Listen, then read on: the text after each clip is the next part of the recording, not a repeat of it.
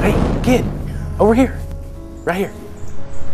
Why do you encourage this? You know where Easter comes from. Yeah, it's to celebrate the death and resurrection. Easter was around long before the death and resurrection of Messiah. The pagans celebrated Easter every spring with bunnies, eggs dipped in blood, and orgies to worship the fertility goddess Ishtar.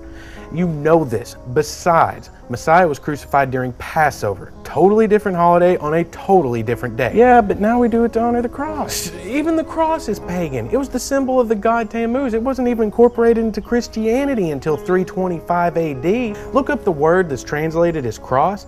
It's staros, which literally means a straight beam. So what? Here, kid, take this to your dad. Hurry. Hey, what you got there? Oh my God. Want to know what's inside the egg?